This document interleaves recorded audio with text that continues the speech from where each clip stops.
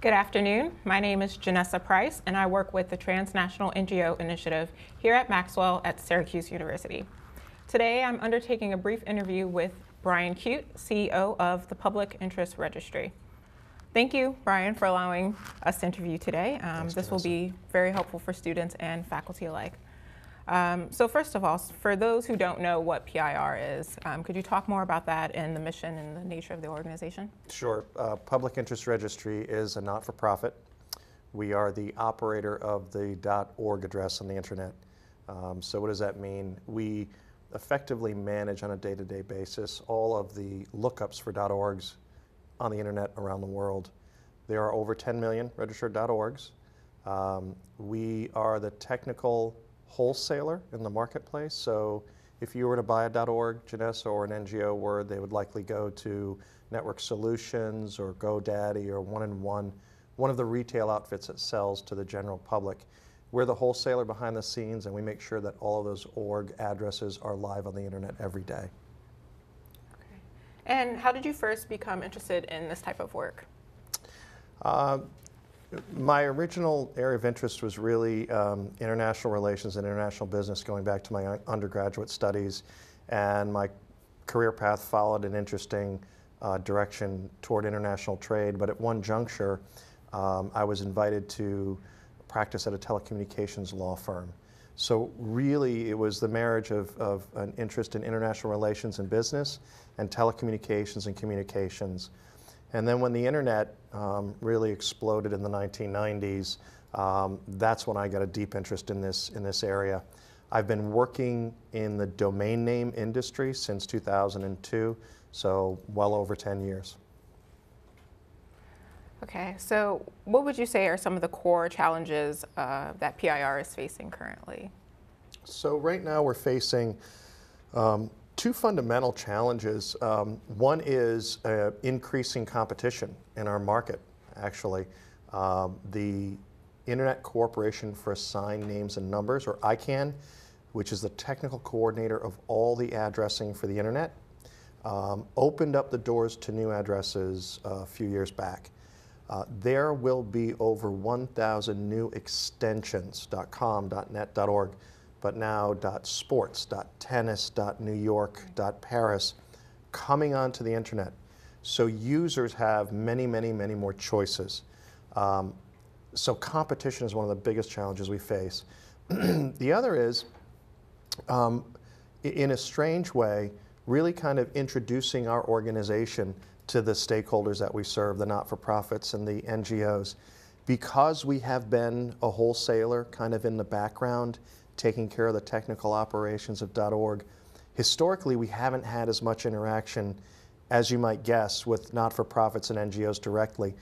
We've been spending the last few years doing coordinated outreach to NGOs around the world to make that connection, introduce ourselves, and find out how we can better serve them.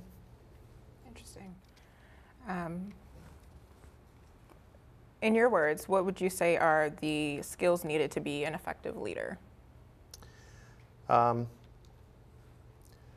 think listening is one of the biggest tools and skills that you have to have.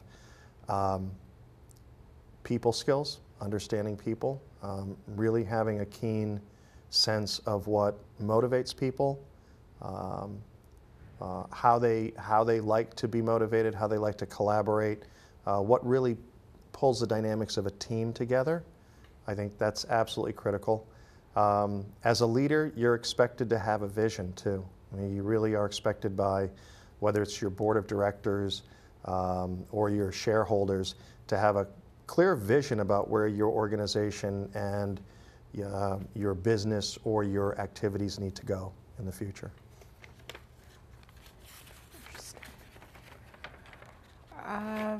So can you talk more about your time here at TNGO as a fellow and the research the team was able to pull together for you, and how you'll use that going forward for PIR?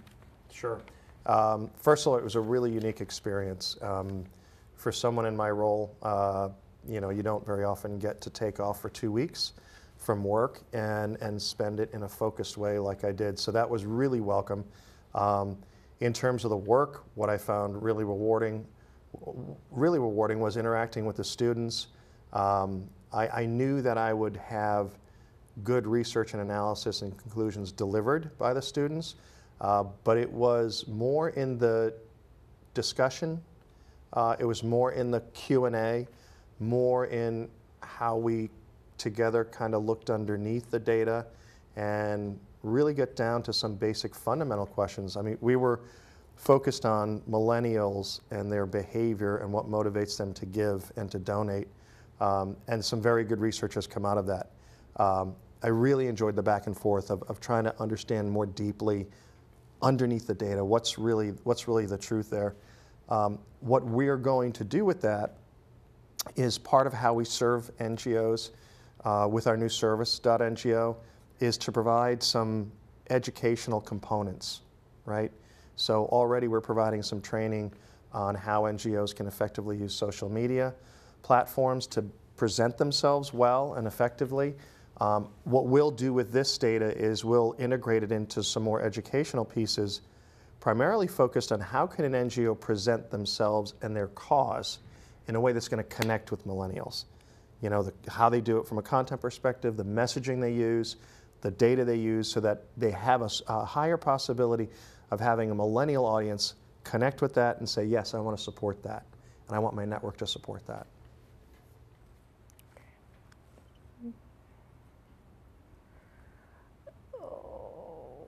Could you talk a little bit more about On Good and how it'll be beneficial to NGOs?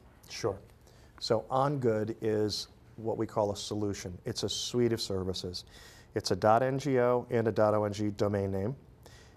Both of them they're validated. So the NGO who gets these addresses, unlike .org, which is open, they have to be validated. It's exclusively for NGOs. They have to go through a validation step.